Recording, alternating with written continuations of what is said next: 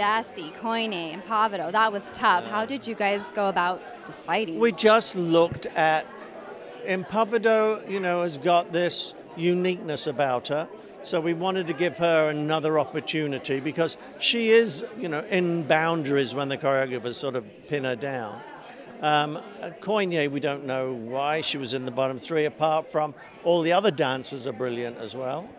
And Dassy was the one that was just there. We're going to be upset next week, the week after that, the week after that, just the way it is. The toughest week is when we have to lose 2 dancers. When is that coming up? That is before the finale, before we go down to 4. So it's when we're at 6, so it's the week after next. That is going to be horrible. Well, thank goodness there's a tour. Thank goodness there's a tour. Yeah, and a finale. And a finale. And what's something positive you'd like to say about Dassy, about how you felt watching her this season? The positive thing about Dassy is how she's followed her head.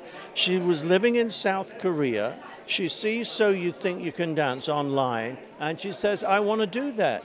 And here she is in Los Angeles in So You Think You Can Dance in the top 10. How strong is that? I mean, that is following a dream, and so many of us don't do that. Yeah, it's amazing. And you've mentioned a couple times about Pavito and her uniqueness. Are you hoping to see her do some sort of choreography in the upcoming weeks where we really get to see her used in a different way? It's tough. It's tough for a choreographer to work with her because she is unique.